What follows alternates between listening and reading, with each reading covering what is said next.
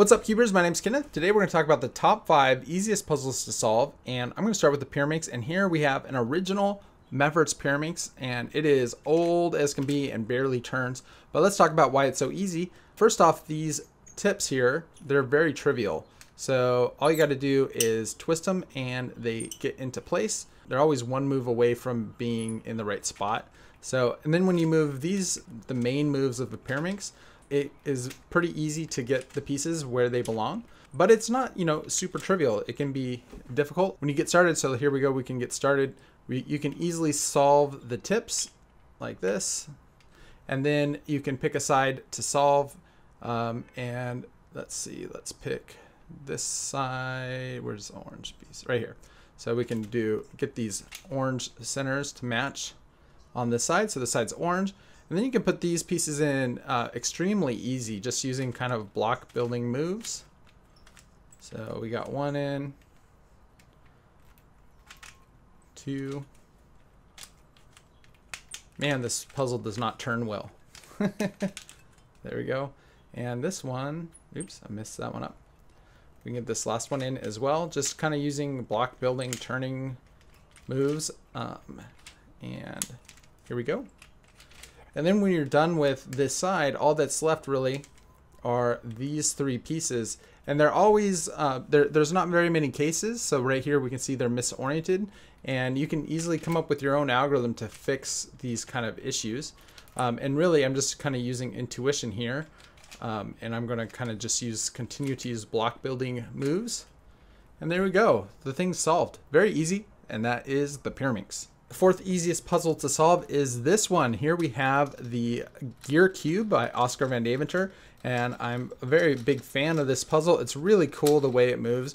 When you turn this side, the opposite side will turn the opposite direction because of the gear pieces. So anyway, you can scramble it up.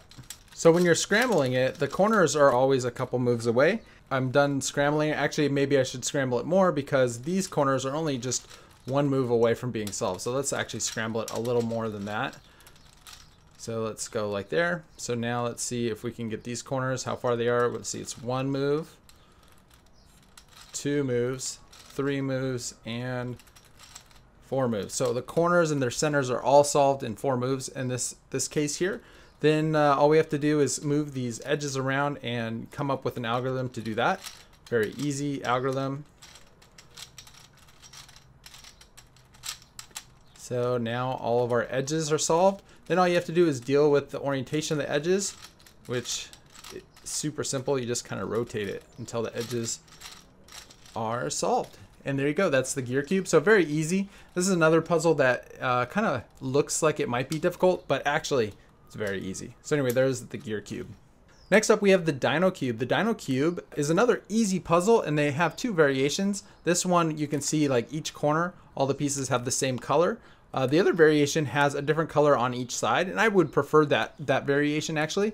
That variation may be slightly harder, and it has a unique solve state, where this one, there really isn't a unique solve state. And this one, you can see each piece has the same color, whereas if you had each side a different color, this kind of edge piece here would have 2 colors on it. One of the things that makes this puzzle easy is that each piece doesn't really have an orientation. At least the sticker variation, the pieces don't have an orientation. But even the other sticker variation where the pieces do have orientations, you can't actually misorient a piece. When it's solved, you can't actually just flip a piece. So you only have to worry about permuting the pieces and putting them in the right place. So anyway, we've now kind of scrambled this puzzle. So let's solve it. We'll maybe do this blue. Let's do this green. We got white and red, so maybe we'll make, let's see, this side white, this side will be red maybe. So like this, like that, like that, and well, look at that, we're done. So that's the Dino Cube. Very easy puzzle. Yeah, not much to say about it, but it looks really cool, and I really love the Smaz sticker variation where they're kind of cut out like this. I think it looks really great. So anyway, that's the Dino Cube.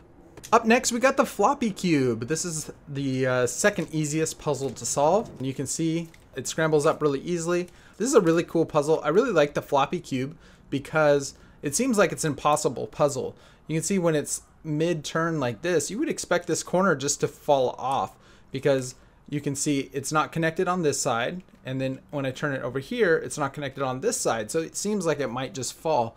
But if you look really closely, when you look closely, you can see that when the corner piece comes up like that, the center piece kind of flexes. So that's how it's able to all stay together.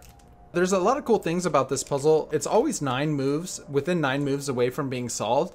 That's the God's number of this puzzle. There's actually an algorithm you can learn, which is called the Devil's algorithm, that if you were to move it, it's like 192 moves long. It'll take you through all 192 positions of the puzzle. And so you would be able to just start doing that Devil's algorithm, and eventually it'll take you to the solved state no matter what, which I think is pretty cool. Anyway, let's see if I can get a good scramble. That's a pretty good scramble, and we'll see if we can solve it. Ready, set, go. 1, 2, 3, 4, 5, 6, 7, 8. So I don't know if that was an optimal solve or not. Probably not, but was able to do it under that 9 moves. And yeah, there we go. That's the floppy cube. Very cool puzzle. So before we go to the last puzzle, I'm going to show you some that didn't quite make the cut. Here we have the dodo cube. That didn't make the cut because really it's trivial. There's no, every state is the solved state. So it didn't really count. So that's why I didn't include it. I also didn't include some very trivial puzzles like this one. It's just a 1x1. You can't scramble it, can't solve it. We got this one, the 1x1x2. This is just a simple puzzle made out of Lego.